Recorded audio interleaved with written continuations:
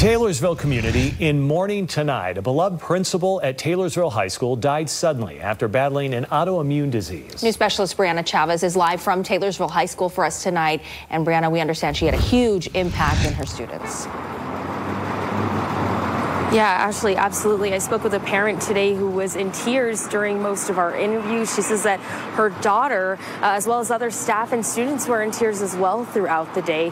Emmy Liddell has been with the Granite School District for nearly 30 years, and her death is coming as a shock to many. Good evening, Taylorsville community. This is Mrs. Liddell calling from the high school. Every week, Emmy Liddell, principal at Taylorsville High School, would leave automated voice messages to update students and parents on the upcoming week. And tomorrow is the first day of second term. That means, students, everyone has straight A's tomorrow. Principal Liddell passed away late Wednesday due to health complications, according to Granite School District. That is going to be hard, not to be getting her robocalls. Students, staff, and parents alike touched by her leadership, including parents like Tiffany Fitzgerald. Her son, who has autism, started high school in 2018. The first year, Liddell was promoted to principal. She had a licorice rope for everybody, for every student that came, and it said, hang in there.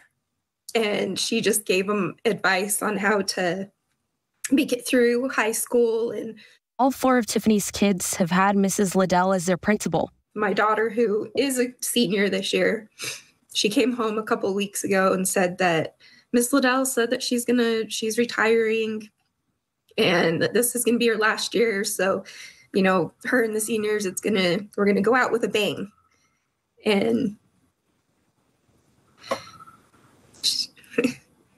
she's gone the first week of second quarter, you know?